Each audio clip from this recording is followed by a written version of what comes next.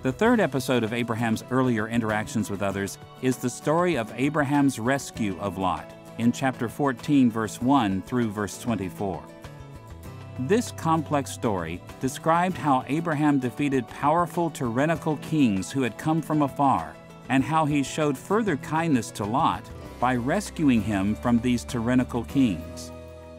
This story spoke rather plainly to the Israelites following Moses.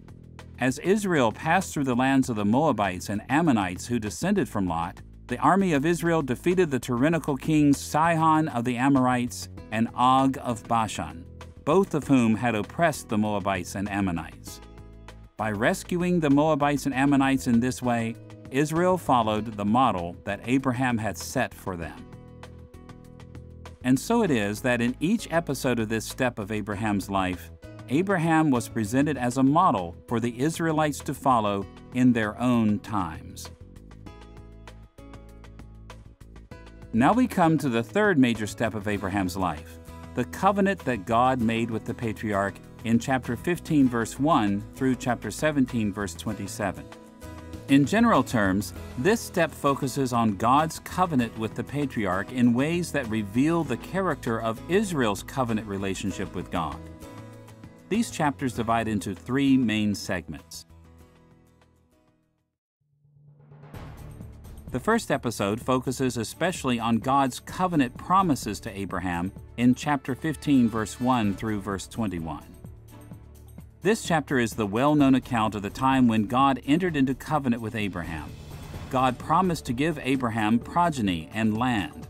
Specifically, God promised that Abraham would have a multitude of descendants, and that after a time of mistreatment in a foreign land, Abraham's descendants would be brought back to the land of promise.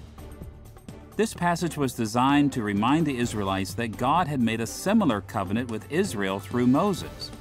And more than this, it showed them that they themselves were experiencing the fulfillment of God's promises to Abraham. The Israelites were Abraham's promised progeny, and they were returning to the very land that God had promised to their patriarch.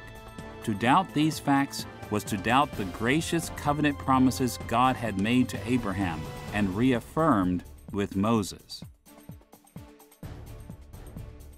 The second episode that focuses on God's covenant with Abraham is the patriarch's failure with Hagar in chapter 16, verse 1 through verse 16. This sad story recalls how Abraham and Sarah turned from the covenant promises of God by seeking a child through Sarah's Egyptian handmaiden, Hagar.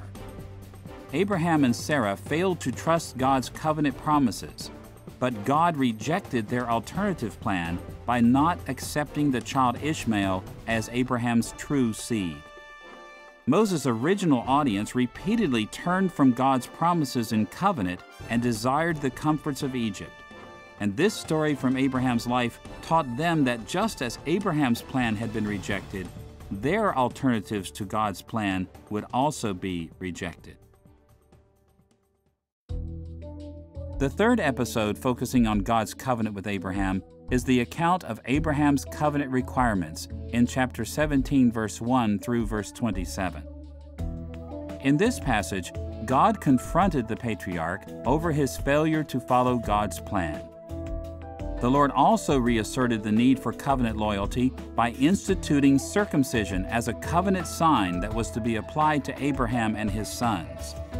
By this sign, God reminded Abraham that his covenant relationship entailed the responsibility of loyalty, and that loyalty would lead to great blessings. Moses recounted this side of Abraham's covenant to confront the Israelites in his day over their failures to remain faithful and to reassert the Israelites' need for covenant loyalty. Only as the Israelites were faithful to their covenant God could they rightly hope for his great blessings. So the centerpiece of Abraham's life, his covenant with God, drew attention to the grace of God's marvelous promises to Israel, but it also forcefully reminded his audience that they were obligated to display loyal service to their covenant God. Now we come to the fourth step of Abraham's life, his later interactions with others in chapter 18, verse 1 through chapter 21, verse 34. In these chapters, Abraham encountered various people who were associated with people living in Moses' day. Abraham interacted with the Canaanite inhabitants of Sodom and Gomorrah, with Lot, Abimelech, and Ishmael. In general terms, Abraham's interactions with these people taught Israel how they were to interact with the Canaanites, the Moabites and Ammonites, and the Philistines and Ishmaelites of their day. The first story of this portion of the patriarch's life is the account of Sodom and Gomorrah in chapter 18, verse 1 through chapter 19, verse 38. This well-known narrative tells of the threat of divine judgment against the evil Canaanite cities. It tells about Abraham's concern for the righteous in those cities and the destruction of the cities, as well as Lot's rescue. These events spoke directly to the situation facing Moses' original audience.